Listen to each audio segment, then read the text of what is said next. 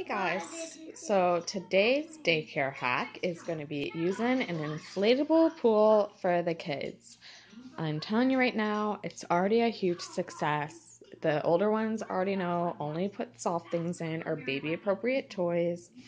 The girls love it. They can get in and out of it safely, and even with kids getting in and out, the floor is not blown up so it doesn't lose any of its support. It's great, flat bottom. I just love it. It fit perfectly in between my couch. Right now we just put some soft blocks. You could even make this a ball pit easily. I'm thinking of doing that.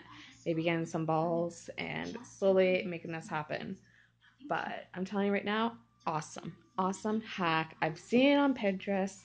I always thought it looked cool. Never really tried it myself. Finally have. Totally worth it. I got this pool on clearance for $20 at Superstore. But it's from the H2Go, so you can pretty much get it anywhere. All right, guys.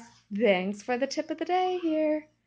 Tip of the day, daycare hack. I don't really know what this is. It's not really a daily thing, so don't expect it daily. Okay, bye.